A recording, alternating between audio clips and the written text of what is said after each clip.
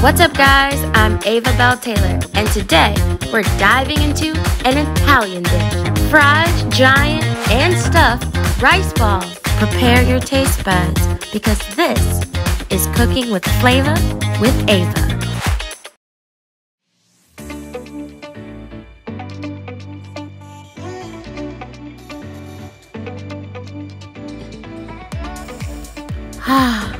Nothing like fresh basil.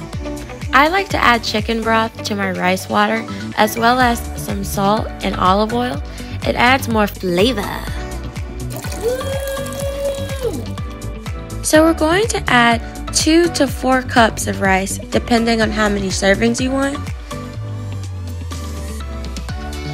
Then after around 10 minutes, the rice should start getting fluffy.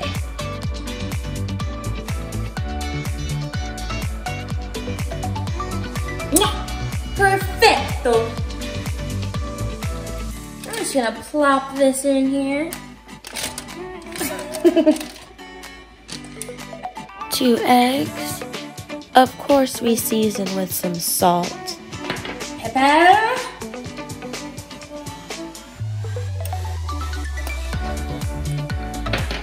Give it a quick stir. Well, not quick, but slowly I turn. Do you hear this?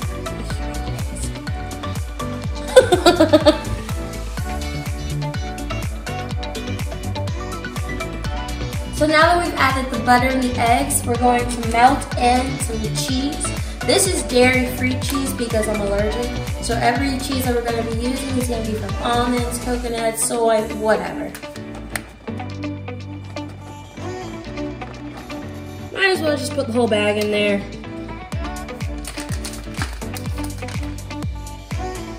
Here we go. This is definitely arm day. Oh yeah. Okay, hold on. We're gonna get it. Usually you would use the spoon. It's much easier. So while our rice is cooling, we're gonna get started on our bolognese sauce. To start our sauce, we will saute some onions and garlic, of course.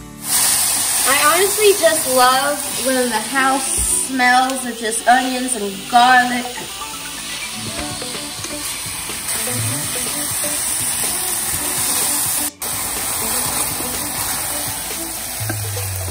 We're starting to soften up. Next, we're gonna add in our ground beef.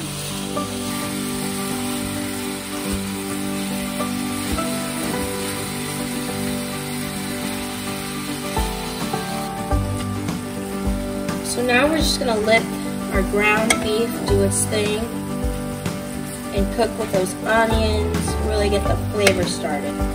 And of course we're gonna add some salt and pepper.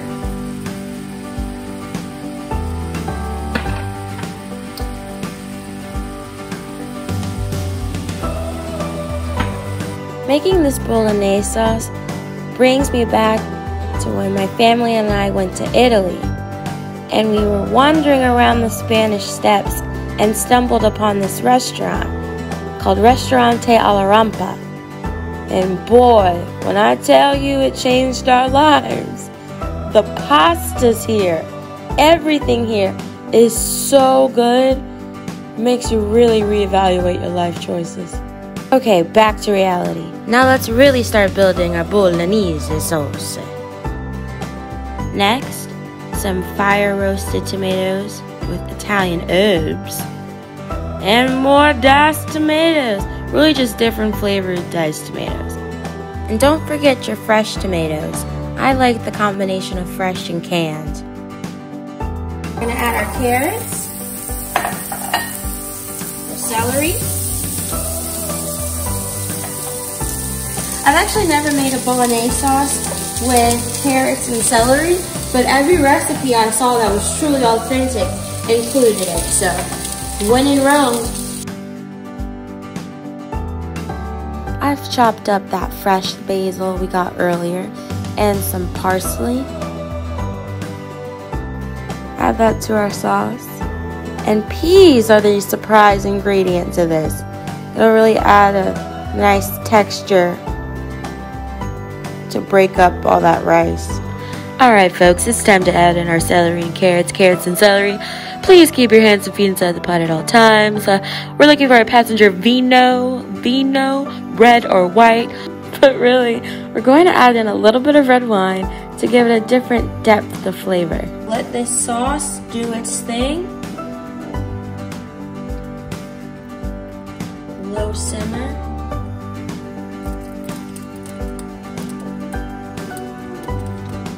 That's how you want your bolognese.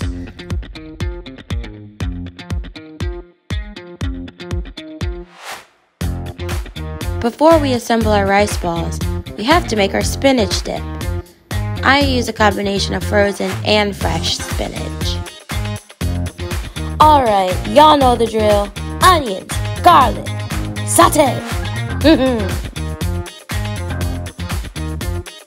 Do not be alarmed by this huge thing of spinach, because it will come out to this much when it's cooked down. Artichokes are really the star of this dip. They bring that spinach dip flavor, especially when you're not using real dairy. And these kitchen scissors make it super fun and quick to slice. 2 full containers of this dairy-free sour cream. It's made of tofu, but not like in a gross way. It actually tastes good. To get creamy. So we're gonna have the whole thing of cream cheese. Most of the bag, but not the whole bag. About the same amount as the cheddar. Ladies and gentlemen, I introduce to you the smoked Gouda. This dairy-free Gouda tastes exactly like Gouda. You don't believe me?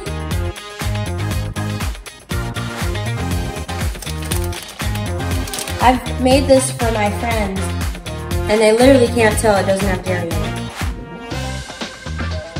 Alright. So you can add in some of these juices. Don't be afraid of that. It's just more flavored. Okay, we have a little Chardonnay, a little Marvin Gaye, a little Parmesan. I'm sorry, I couldn't resist. It's dairy-free Parmesan. Voila! As you let your spinach dip cook, it should become this thickened consistency. If not, you can add a little more spinach. And I always like to try my spinach dip with a chip. So let's see.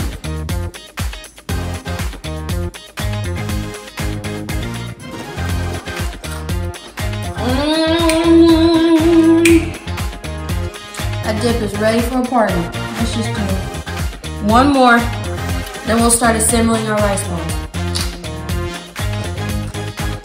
Okay.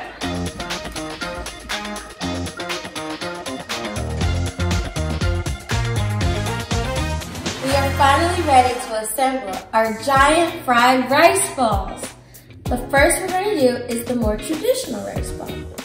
So first you want to take your rice in your hands and press down to form somewhat of a shallow bowl, so your filling is nice and secure once we put it in the deep fryer.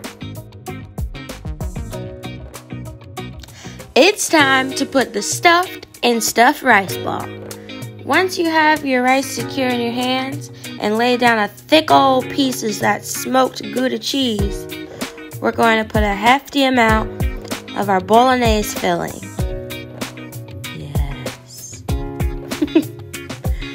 Okay, and once you're done with that, we're going to coat it with some more of that rice and kind of just form a rice ball. This time, we're making it a little smaller for our spinach-filled rice balls. I went ahead and sauteed some frozen spinach, garlic, butter, and cheese to accompany our spinach dip, and it'll just help keep our rice ball nice and stuffed while it's cooking. So we just want to cover the other side of our rice ball. Give it a good love tap or two. And you just want to fill any holes you see so cheese or spinach doesn't come out in the fryer.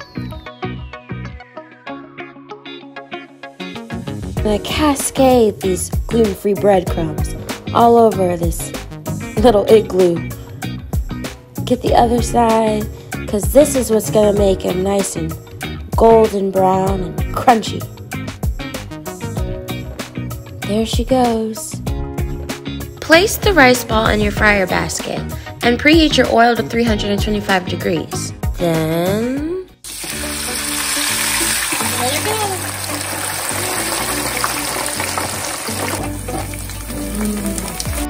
go. Look at this color! Perfect golden brown. She's looking crunchy, ladies and gentlemen. She's looking crunchy.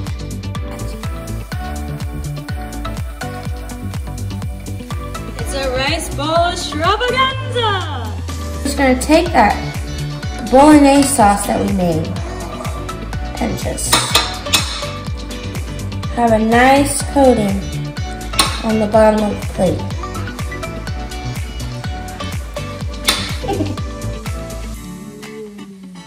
Once you've placed your rice ball in the middle of your dish, finish it off with some beautiful bolognese sauce, parmesan, and fresh herbs.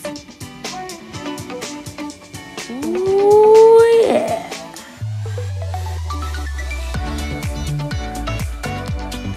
Now we can move on to our spinach rice balls. Spread a layer of our delicious spinach dip on the plate. Transfer our rice balls to each end.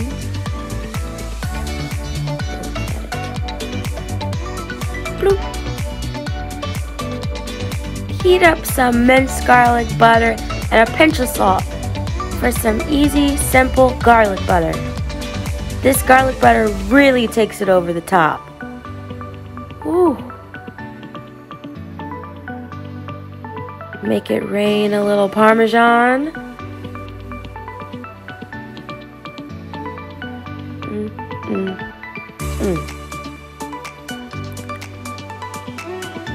Finish with some fresh herbs and feel free to pop these in the oven so the cheeses can really melt on the inside. We can finally taste these rice balls. You have a spinach dip with the garlic butter.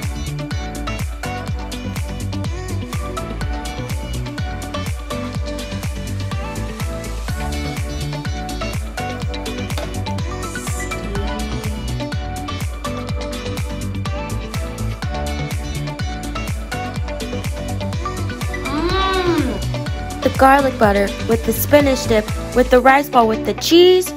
Oh my god! The grand finale, the bolognese rice ball. Oh my goodness.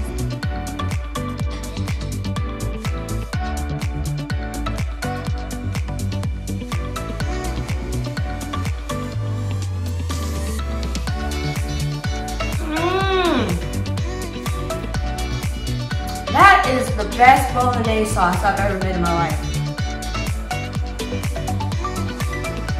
Did somebody say party food? Surprise! Mini rice balls! If you have extra rice, you should definitely make some mini rice balls. Just add some herbs and spices and use that leftover bolognese sauce.